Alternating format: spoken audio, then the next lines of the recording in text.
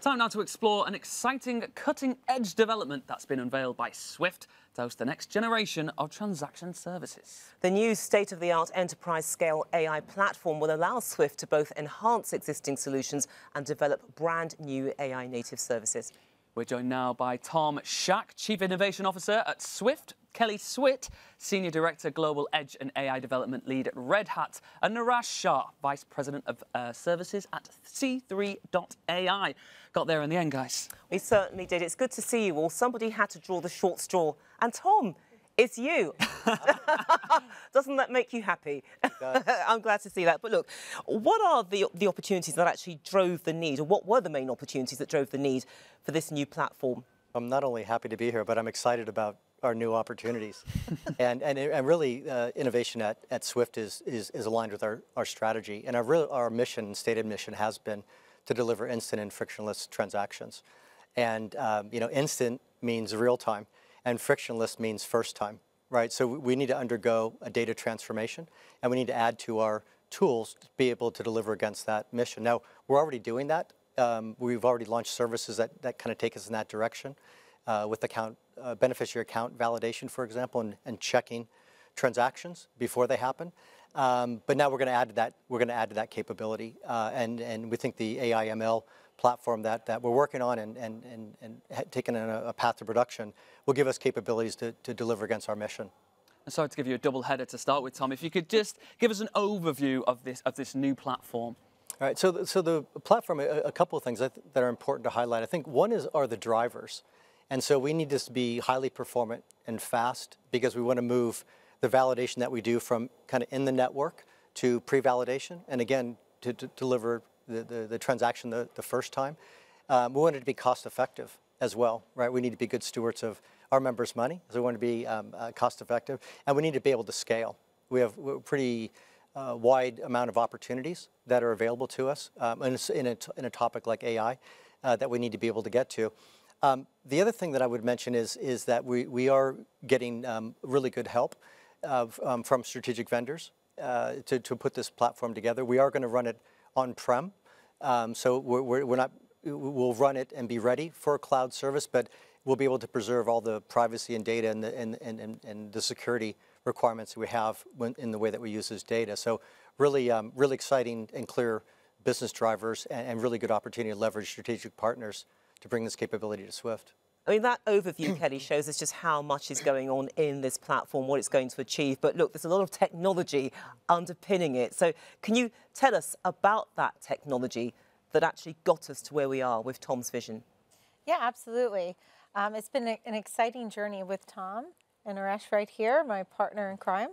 And that is when we looked at kind of what was needed and the requirements that Tom really came to the table with, one of the pieces that became very clear is that he needed to be able to deliver on the future of like bringing cloud technology to Swift while still being able to keep that security and the data privacy that he talked about. So we looked at how do we bring a cloud platform to the data center at Swift. And that's what we've done with Red Hat's OpenShift platform. And then with that, we needed to bring a very strategic partner, which is C3.ai, to help with the actual build of where the model ops is going to take place and all of the data science work that Tom's team was going to perform. If we can stay with you, Kelly, talk us through this partnership between the three of you. You look great sat here together. You look very much in unison, singing from one hymn sheet, so to speak. But Red Hat, C3 and Swift, how are you guys working together? Well, we've been working together for now a couple of years to get ready for today. So we have been collaborating quite a bit on a daily basis, sometimes even late at night and text messages and emails in order to make sure that we could really be able to get to this point. And for us at Red Hat, that's just kind of part of our DNA. We come from open source, so we're used to collaborating in a community and driving kind of collections of people and thought leadership together.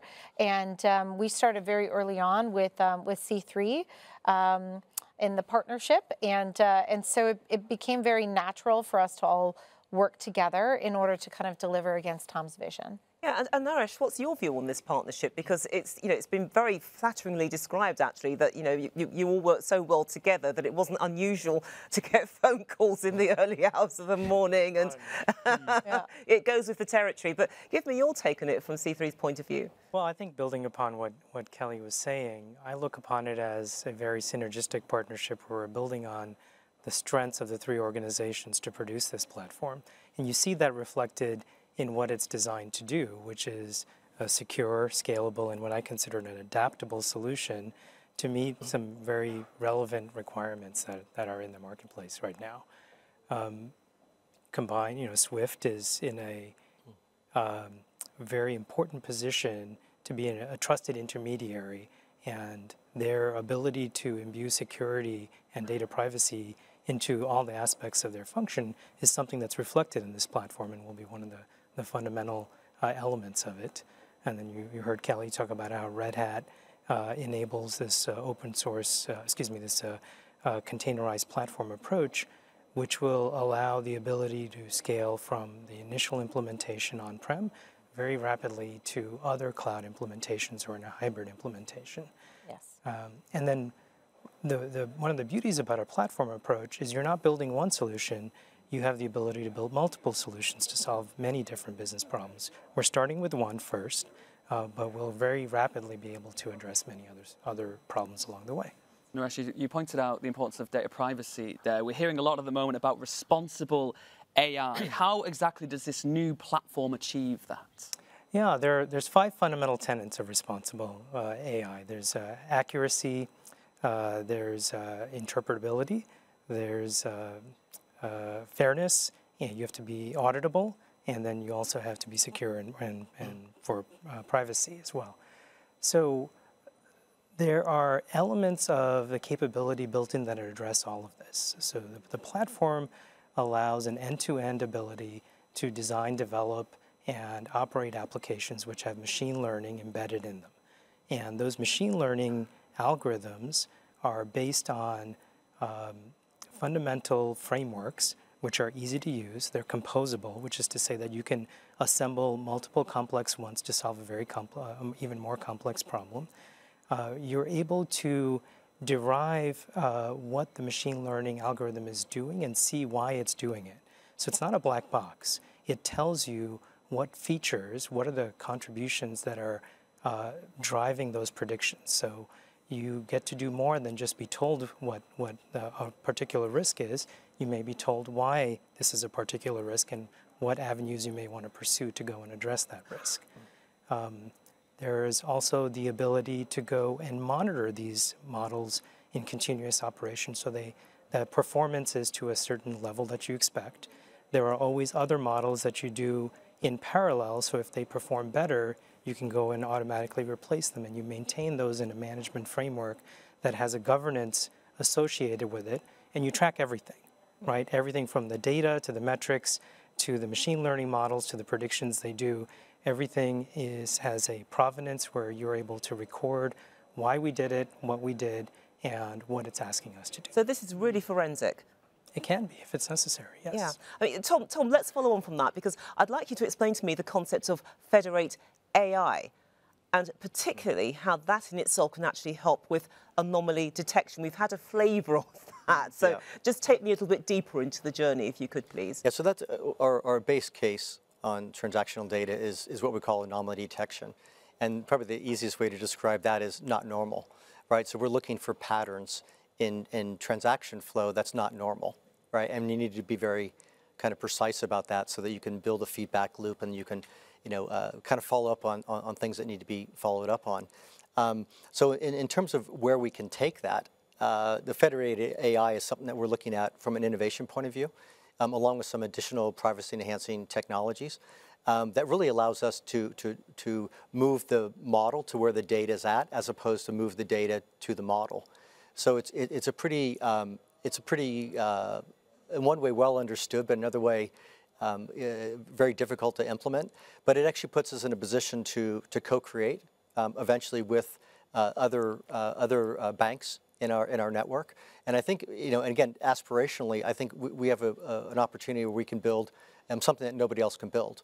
And I think we do that, on the foundation of trust that we have from our customers, and the kind of the acknowledgement that together and bringing the community together to solve this problem and to build these capabilities, we can do that better together as a community than any one institution could do on their own, even the most sophisticated of the banks. So Kelly, come back into the conversation, because in light of everything that we've heard, what advice would you give to a client who is actually thinking of building a platform like this? It doesn't happen overnight, obviously. No, it doesn't.